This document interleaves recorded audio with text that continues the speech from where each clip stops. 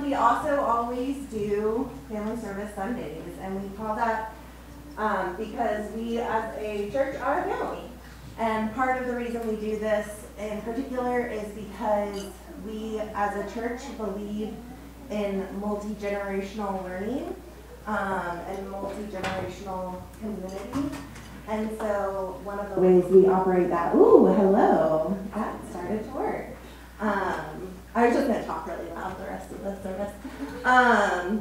But one of the ways we do that is by doing these services. We believe in the verses in the Bible that talk about when Jesus says, "Come, let the little children come to me." And another verse that I've been turning and recently is the first in 1 Corinthians.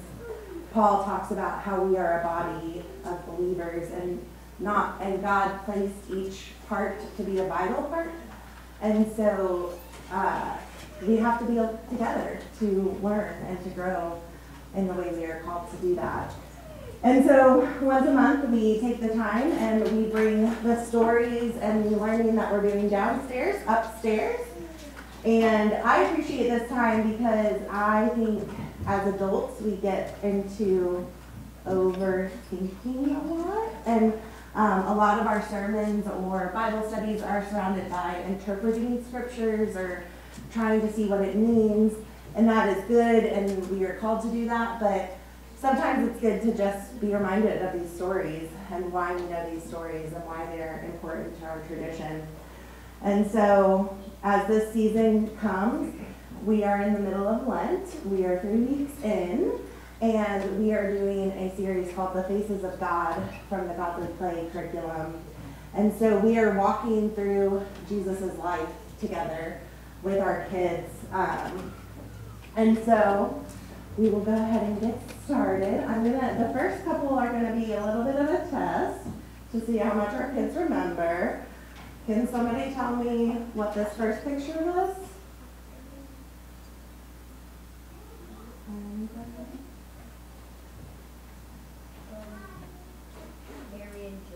Mary and Joseph, and they're looking down at their baby. And we celebrated this season of Christmas and another season that has a lot of purple because we are talking about our arrival of a king, but arrival of a different kind of king. And so this was our first story about Mary and Joseph and the love they had for their child. And then we have our second story, a little trickier. Yeah?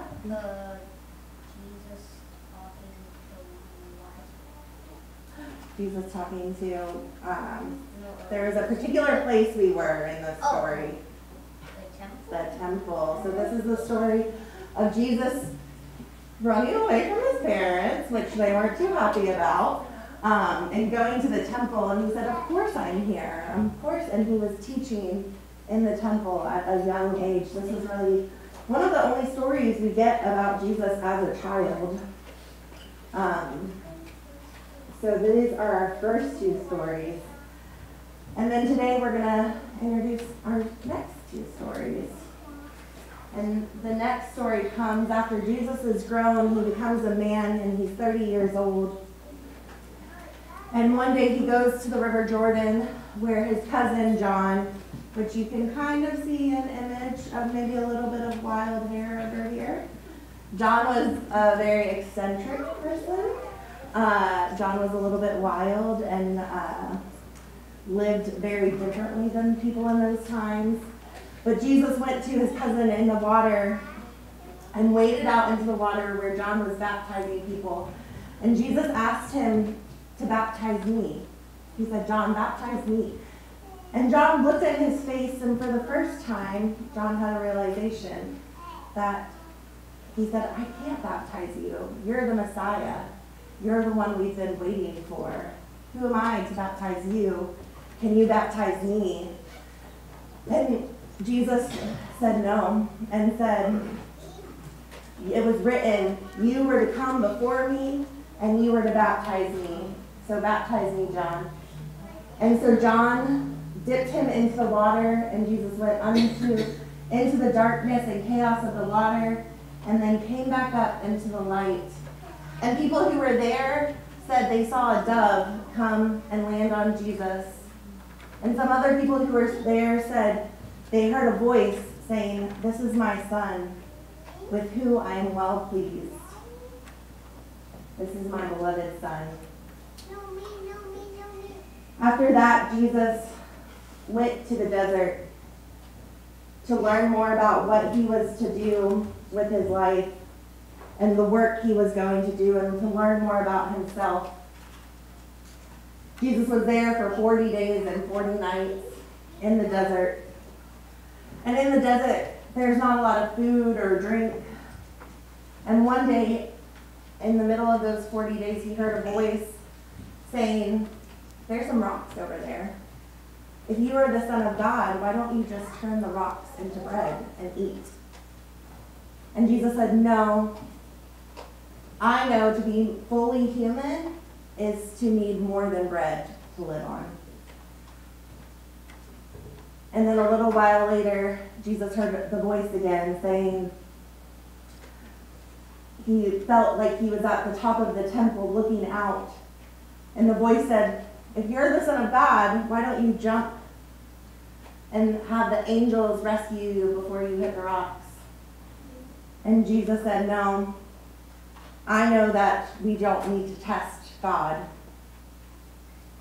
Another time, Jesus was looking out over all these kingdoms, and he heard a voice say, "I can give you the kingdoms. I can give you the power over all this land." And Jesus said, "No, I know that I will be a king one day, but I won't be that kind of king. I will be a different kind of king." And so he stayed for 40 days and 40 nights praying in the desert. And then he walked back across the Jordan and began to do his work. One of the fun things about this story is when we're downstairs, after we're done with these stories, we take a moment, which is a little bit different. Usually we have a time of wondering, and we ask questions that I don't know the answer to and you don't know the answer to, but we talk about it and we discuss what might be an answer or what might be something we can take from it. During this season, we take a moment and we look around our room with all of our stories, and the kids get to bring something from one of the other stories that reminds them of the stories we heard today.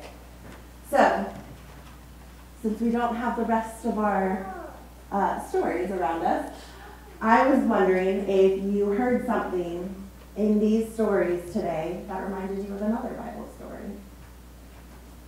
Does anything sound familiar?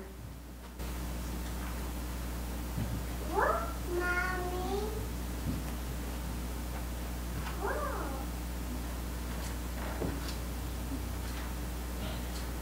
So 40 days, just the number 40 reminds me of the 40 years that the Israelites were also wandering in the desert and facing all kinds of questions and things for themselves as they were reconciling their heart to God. Yeah, we hear 40 a couple times in the Bible.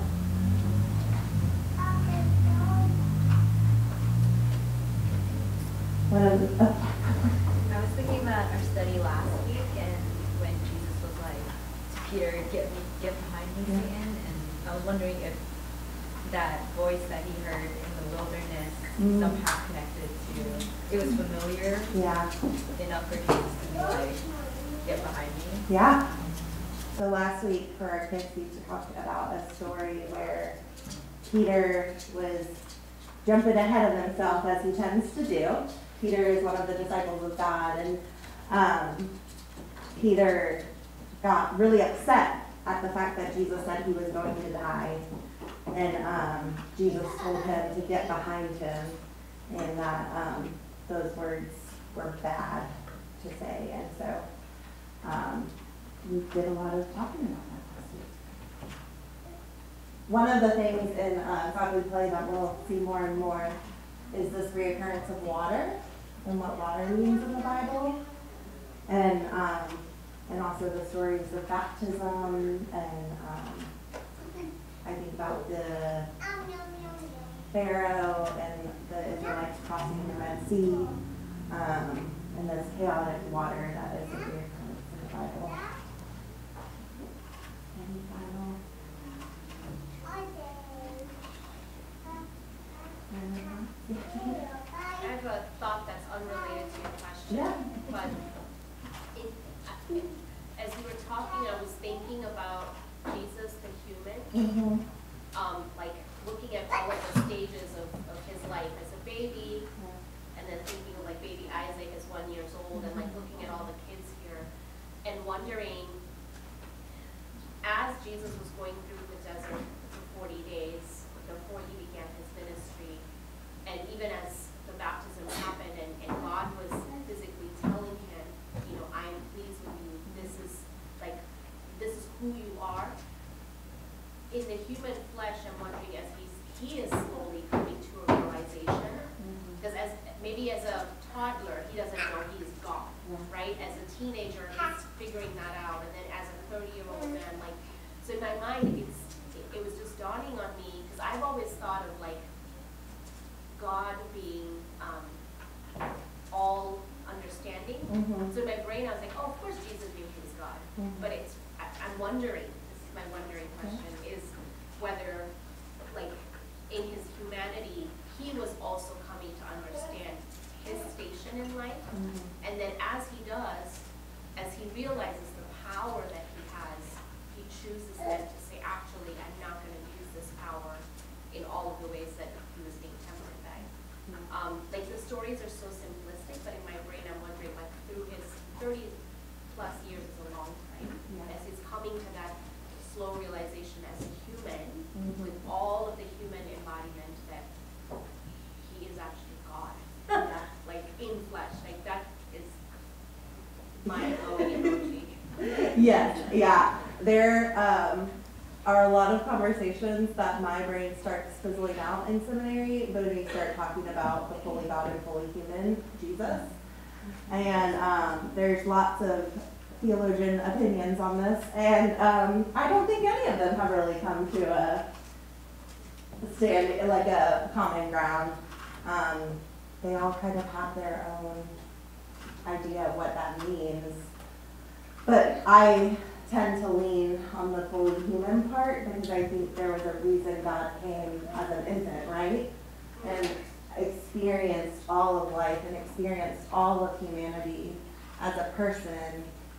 And yes, he was fully God and fully human at the same time, but there was a choice that was made to be embodied and be a human and go through growing stages and get older. And so, yeah, you're not alone in those realizations and complicated questions about that.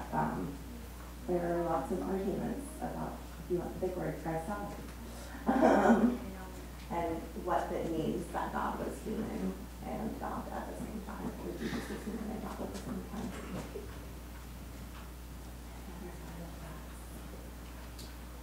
So the next part that we do downstairs is we respond with art, because we are fully human. And sometimes our body and our mind are treated very separately, but we are people who were created by a very creative creator. Say that 10 times fast. And so one of the things we do downstairs to connect our body and our mind and our spirit is by responding with art. That does not mean you have to be good at art to respond with art. It just means it's an opportunity to think about the story in a different way, with different textures, with different colors than than just listening to it. And so I'm going to invite you all to come up. We have crayons, pencils, Play-Doh, and our everyone's favorite air dry clay. And pick how you want to respond, and we'll spend about 10 minutes responding with some art response. So please come up and some of us here.